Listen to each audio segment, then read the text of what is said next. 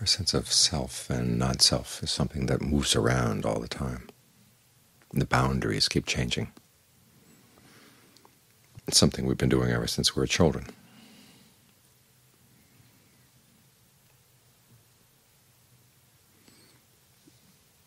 First, learning how to establish a boundary, realizing there was a need for a boundary,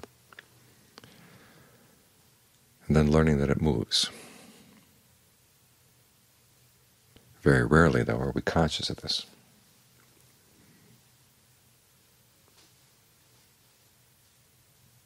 What forces it to move is that we keep running up against things beyond our control, or something that seems to be under our control for a while and then changes.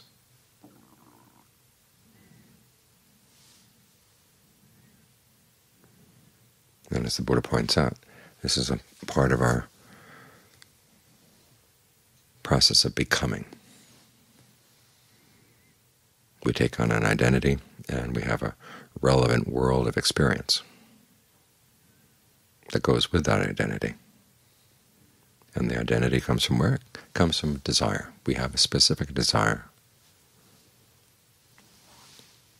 and that we define ourselves around it.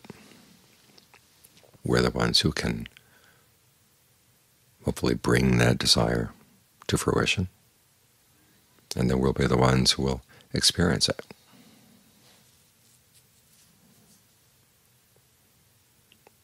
And as for the world, it becomes relevant or irrelevant, or an obstacle, depending on whether it's helpful to the desire or not related to the desire, or actually gets in the way of the desire. Because desire is always moving someplace, it's always running into things.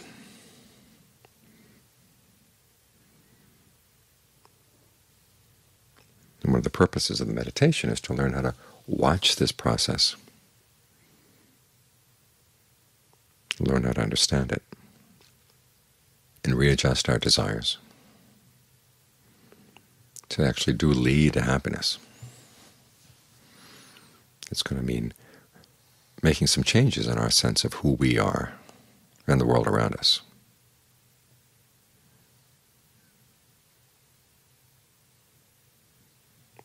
Years back, a relative came to visit the monastery.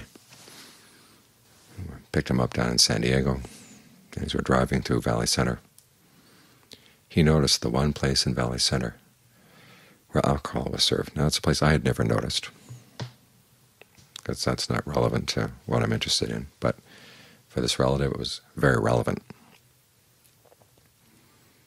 It shows how our sense of the world really depends on what we're looking for.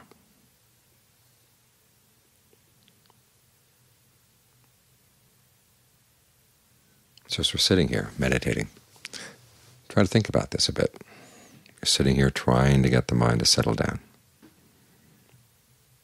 That's the desire. And you learn how to define your sense of self around that. Which parts of the mind are helpful, which ones are not, which ones are irrelevant. And as for the body sitting here, which parts are helpful, which ones are irrelevant, and which ones are obstacles. And learn how to adjust things accordingly. For example, if we sit here with a desire to make a pain go away, the pain becomes the big issue. It becomes the big obstacle. And we become the person who wants the pain to go away and is pushing and pulling and trying all these various techniques to get it to go away. And our sense of ourselves and our sense of how the meditation is going often gets defined around that, which may or may not be helpful, because there are some pains that really are caused by our actions in the present moment, and others that are the result of past karma. If it's a past karma kind of pain, you have to work around it. And if the spot in the body where there's a pain is part of your identity, you're going to have to learn how to redefine yourself,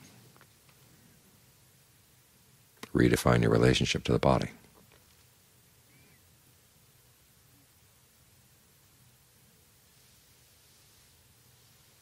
And if you find the mind going back to the pain again, remember that's the self that's defined around the desire to get rid of the pain. And you may say you want to retire that self for a while. And it may be very insistent, it's upset about the pain, it has lots of fears and issues around the pain. But just let it rest. Work with a new desire, how to be able to settle in with a sense of ease in the body.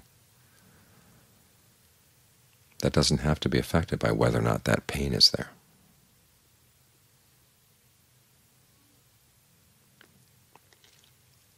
And the self that's concerned about the pain, worried about what it's going to do in the future, just tell, okay, let's work with this new self for a while, have a new place to go.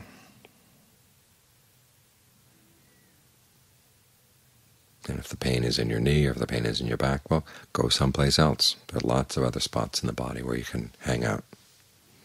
If you can't hang out in the body, hang out in the sense of space around the body.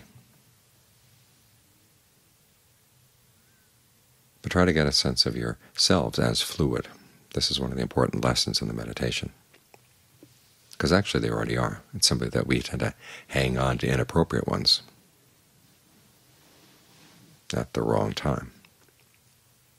That's what causes a lot of trouble. So when you can see these selves as a committee or as a stable that you've got to keep for various purposes. And if you find the self that's willing to be with the body and not get worked up about the pain is weak, try to feed it with some comfortable breathing. And feed it with the right attitude as well. This is a new self that requires training. It's going to take some time. Be patient with it.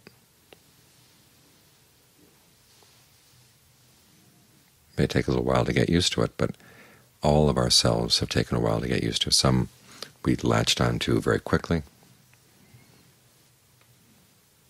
But if you trace things back, you'll find that you may have had some old habits in that direction already, and so it's very easy. Now we're working on new habits. It takes time.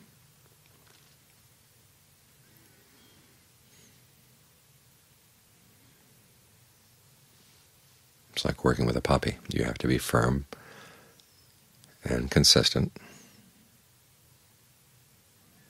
and gain a sense of the puppy's strength. How much training can it take in the course of a day?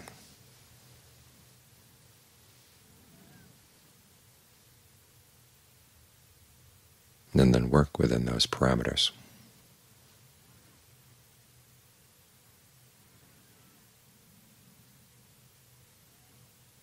This is one of the ways in which concentration practice really helps us understand what's going on in the mind, all the different roles the mind plays, all the different worlds and selves it creates. It's really good to know these things, see them in action,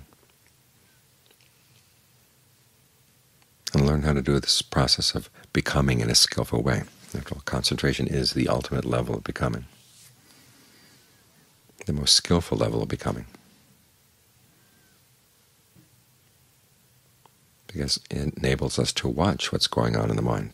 Things are relatively quiet. When they're quiet, you can see the subtle things.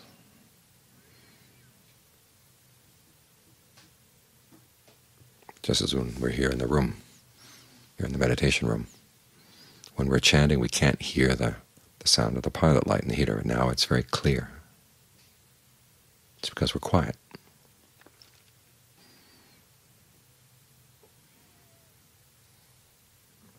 So when the mind gets quiet, you begin to see its movements and its strategies. And you find that it has a lot of strategies, some of which are skillful, some of which are not. You want to get to learn how to know them, watch them in action, and learn how to do some of these things that we've been doing unskillfully, or with some skill or with some lack of skill. Get more consistent in doing them skillfully. Before you're going to let go totally of your sense of self when it's no longer needed, i.e. when you reach the deathless, you're going to need to learn how to manipulate that sense of self. Realize that it can take many different shapes. And so you want to find the shape that's just right for this quest to put an end to suffering, to understand the mind, to gain some insight that will put an end to suffering.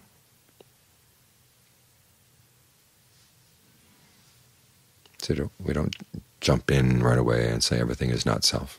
We learn how to be selective about self and not self in a more skillful way. Right now that pain is not self. But the awareness, the focal point of the awareness, that's where your sense of self is going to gather around right now. You can be around the pain, you can be a totally different part of the body. As long as you're willing to redefine yourself in this way, you find that you can do things a lot more skillfully.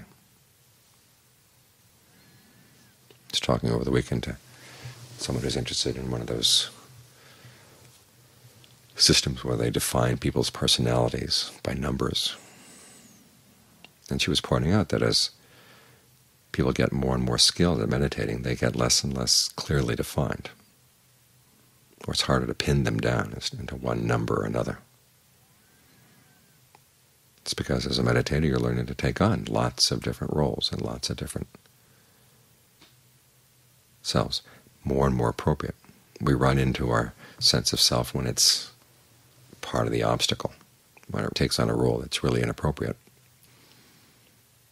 But as you learn to take on more appropriate roles, your sense of self gets more fluid, more subtle, more appropriate for whatever's going on. So here's an object lesson. You've got a pain that doesn't respond. Okay, work around it. The Buddha says we're putting an end to suffering. It doesn't mean we're putting an end to physical pain. We're putting an end to the unnecessary suffering the mind creates through its desires, its craving, its ignorance. So try to bring some knowledge to what's going on.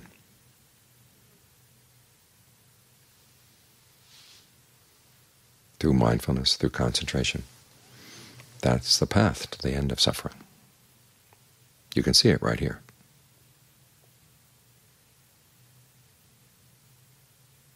This is where it all plays out.